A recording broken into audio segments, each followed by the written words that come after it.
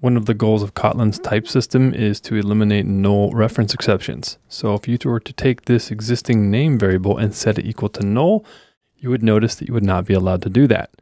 And the reason being is this string is known as a non-null reference. If you wanted to create a nullable reference, you would still say string, but you would add the question mark at the end. This would allow the name 2 to be reassigned to null. The same goes for other types as well, such as age. We might say this is int, and we put 32.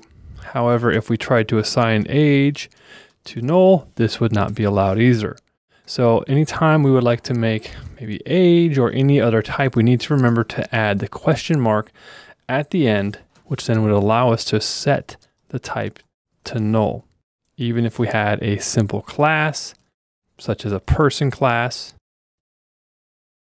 we could say var person equals person.